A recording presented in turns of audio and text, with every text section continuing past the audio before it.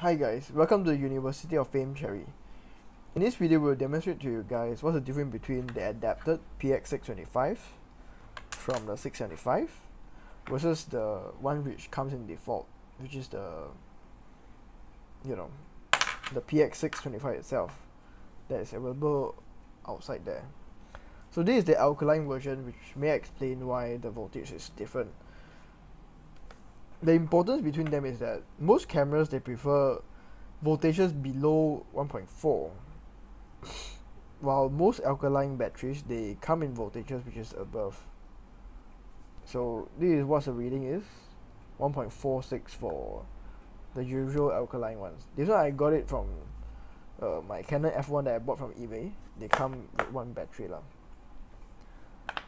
For this one which is adapted, this is how you install it into the adapter. Just put it inside, and after that you can use it already, like just like the real thing. It looks the same.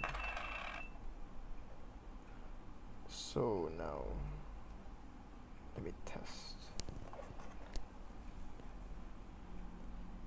So as you can see, the voltage here is below 1.4, it's 1.36. So there you go. Any question about this battery, you can feel free to ask me lah.